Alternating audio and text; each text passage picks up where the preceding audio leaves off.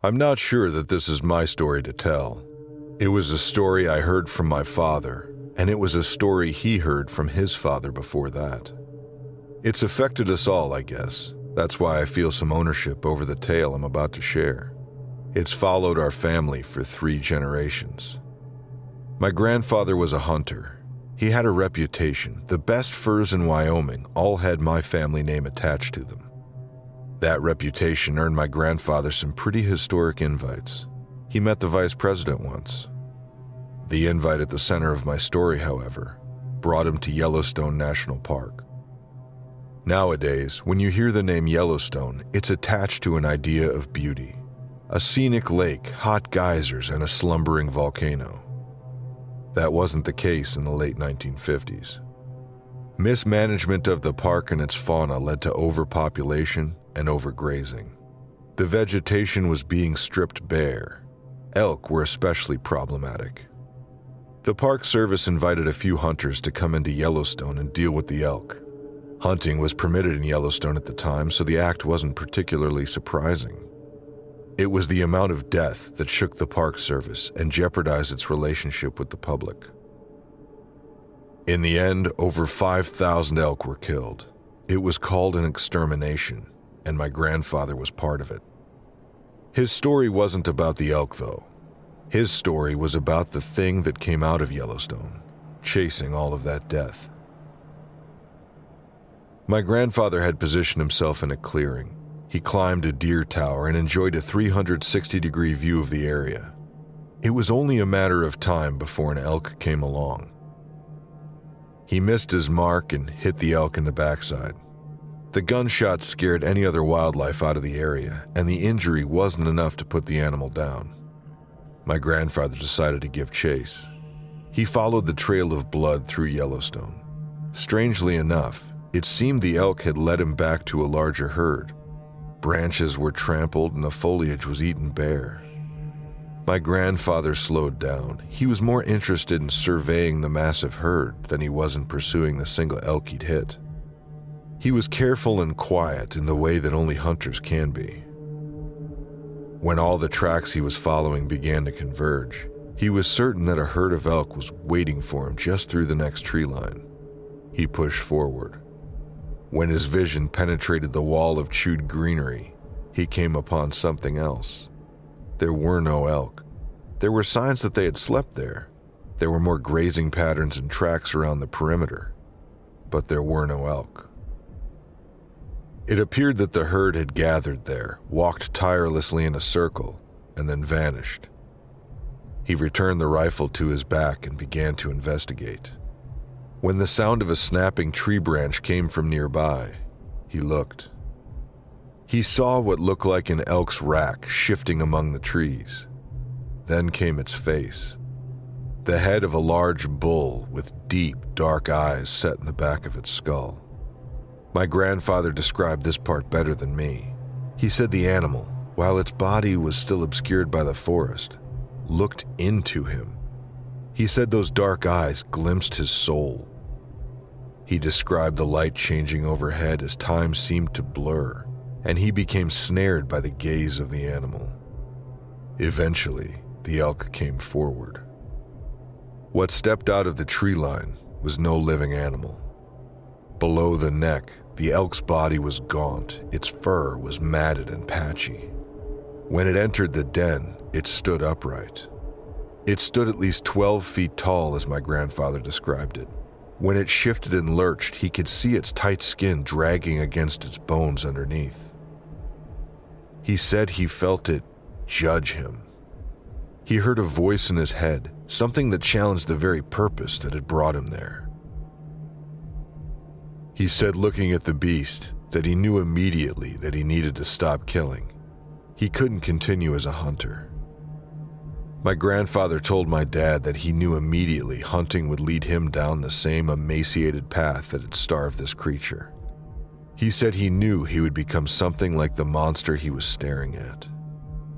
Then, according to my grandfather, the beast wandered back into the woods. There were no elk left there for it to consume. It moved on to find a meal elsewhere. My grandfather only killed a dozen elk that season.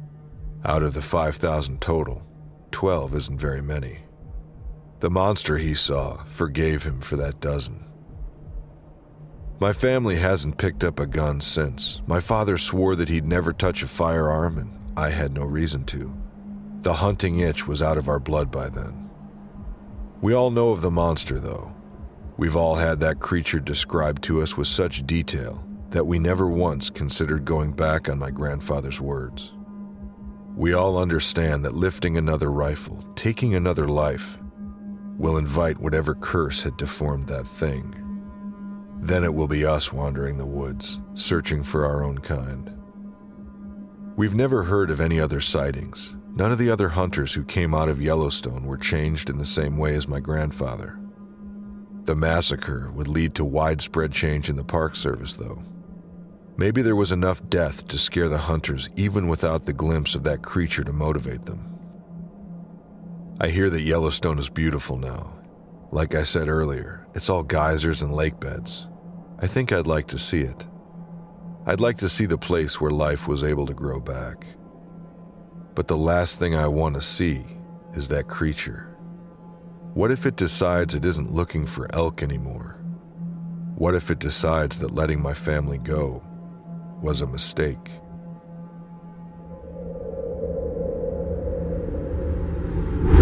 I was looking to get a job closer to home. The 45-minute drive was starting to get old, and I always felt too tired to drive. The last straw was the day I fell asleep at the wheel. Fortunately, I woke up right before colliding with a red car. That was when I committed to acquiring a job closer to home. As luck would have it, it didn't take long before I applied for a job 10 minutes from home. A dream come true. The interview went okay, but I was the better candidate. During the tour, the boss pointed out my office space. This was the point where I was told that my office was haunted. I was dumbfounded. Surely my boss was pulling my leg, a gag to get the new guy. Before long, it seemed like everyone was telling me about my haunted space. The janitor told me about what happened. 25 years ago, a guy worked in the office over a weekend. He had a heart attack and they found him the following Monday. The guy was single with no family to speak of, so his spirit remained. I felt for sure the janitor was in on the joke. Then I started to hear stories from coworkers that stayed late to work. They saw a man standing at the end of the hallway. When they looked again, he disappeared. Others saw him as they drove past when they knew there wasn't anyone else in the building. Others heard something as they walked through the halls. Just so you know, I do believe in ghosts, but I am skeptical at times. Then came the day I had my own experience with the office ghost. I was working late one night, which wasn't unusual at all. I was at the computer working on a project due within the next few days, so I was feeling the time crunch. After a couple of hours, I felt someone was watching me. Then I heard heavy breathing behind me. I knew I was the only person in the office building, so it had to be the ghost. Without even looking, I yelled, "I don't have time for this!" Just like that, the heavy breathing stopped, and I felt alone again. At least the ghost was friendly enough to let me work. I didn't have any more issues the rest of that night. The following experience happened about 6 months later. I was working late with a colleague as we raced to get another project done so that we could enjoy our weekend for once. It was around midnight when we finally finished. We said our goodbyes, and he left. I had a few things to tie up before I could head home. I did my regular routine. I checked my emails one last time, fed the office fish, turned off the lights. On my way out, I felt uneasy. I knew something was watching me, and it's the worst feeling. My blood ran cold when I stepped off the last step on the staircase leading from the second floor. Out of nowhere, I heard a raspy voice tell me goodnight. It scared the hell out of me. I quickened my pace and got out of Dodge. Now I know what you're thinking. How rude of me not to reply with a good night in return. Well, for your information, I did at least reply back. I certainly didn't want to make a ghost mad at me. They say children and pets can see ghosts. However, for whatever reason, adults often can't see them. I believe it's true. A couple of months back, I brought my son to work with me late at night. I had a few things to grab from my office for the weekend. Of course, I was the only one in the building again. As I was leaving with my son, who's 2 years old, I encouraged him to say goodbye to the ghost. I didn't think he'd wave goodbye. Sure enough, he did. It wasn't a half-hearted attempt either. He looked at a particular spot, waved, and tried to say goodbye. Talk about freaky. All in all, I'll have to say that this ghost is friendly. I've never heard of any attacks against my coworkers, who often speak fondly of the ghost.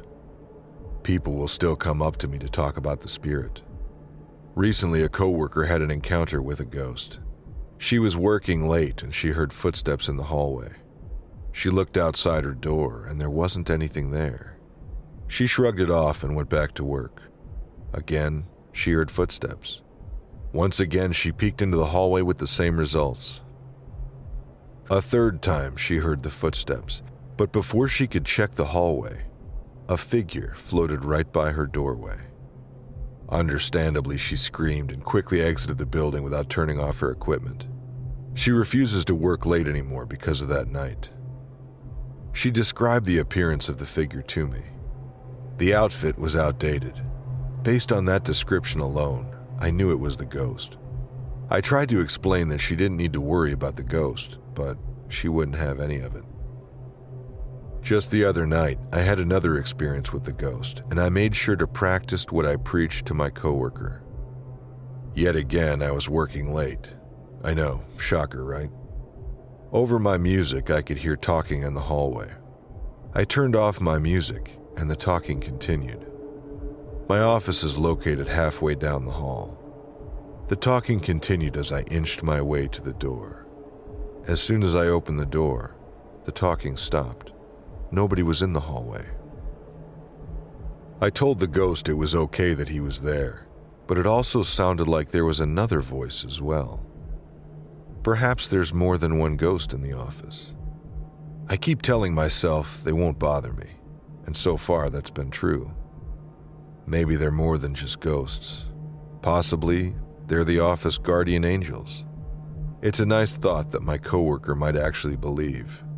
I suppose only time will tell.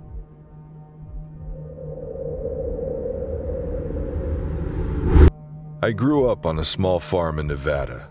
My parents wanted to be able to live off the land when they had me, so they bought it shortly after I was born. I was raised caring for the animals that we had. They weren't raised to slaughter, rather, they were raised for their byproducts. They had great lives on the farm, truly. I was homeschooled too. I didn't have any friends that weren't my relatives. My relatives would come and visit, and I'd see how different their lives were than mine. My cousins had video games, they watched TV and movies, and any toys that they wanted, they had. I envied them. They came to visit one weekend, and I spent a lot of time outside showing my cousin the goat pen. He was really interested in petting them, and we had a good time. I saw off in the distance a pack of dogs. Didn't think too much about it at the time. There were some strays around after all. They left later that night to go back home. I was in my room reading a book, and I heard my cousin call my name from outside my window. I hesitated for a moment. I saw them get in the car and drive off. How was he outside my window? I heard it again, and I stood up to look out the window. I didn't see anything. I certainly didn't see my cousin. I heard it again around the corner of the house. I slipped my shoes on and went to go find him. I didn't understand why he'd come back. I saw that the driveway only had my parents' car, so I knew he didn't come back with his family. I called his name when I went outside. No answer. I turned around the corner and I noticed one of the goats in the pen was loose. I was able to chase him back inside before he ran off somewhere. I kind of thought my cousin had come back somehow, or stowed away in the pen so he could spend more time with the goats. I just wished he'd been more careful. I called his name again as I made my way into the building. There was a black dog standing in the center of the pen. One of our goats laid below it, and there was blood everywhere. The dog just stared at me, unblinking and motionless. I have encountered a lot of strays, and most of them ran away as soon as they saw one of us. This one didn't flinch. I picked up a stick on the ground and threw it at the dog. It had already killed the goat. I wouldn't let it kill anymore. I moved and I saw its eyes trained on me, with a slight glow from inside them. I picked up a large rock and tossed it at the dog, hitting it right between the eyes. It slowly began to stand up. At first, I thought it was just standing, like how dogs do for treats. But then it moved forward on its hind legs. What was weird about it is that it walked without any issues, like it was used to walking on its hind legs. I backed up to the wall of the pen and screamed. The dog ran away from me on its hind legs. It was fast, too. Abnormally fast for a dog alone, but for a dog running on its hind legs, it was just wrong. I ran inside and told my dad what I saw. Then I helped him dig a hole for our goat that was killed. He made sure I didn't look at it, but later in life, I asked him what he thought it was, and he told me that the body was badly mutilated, like it wasn't a normal attack. We tried to keep a close eye on the goats after this, but even with the extra precautions we took, they started going missing. It broke my heart. I loved those goats, and something evil was tormenting them. I could hear them sometimes at night. They sounded so afraid. We'd go check in the morning, and one or two would be gone, leaving nothing but small blood trails. My father told me I wasn't supposed to go in there alone anymore because it was too dangerous. So there was nothing I could do. One night, my father and I heard what sounded like my mother calling from outside. We happened to know she was in bed sleeping. She had a headache earlier in the day and wanted the rest. My father grabbed his shotgun and went out to handle the situation. I know he'd been fed up with whatever was tormenting us. I stood on the porch and watched my father walk right into the field where my mother's voice called us from. My heart skipped a beat when I saw one of those dogs running away from the pen. It had been sitting behind it, and when my father approached, it quickly left. Inside the pen, I heard 2 gunshots. Shortly after, my father walked out with his gun in his hands.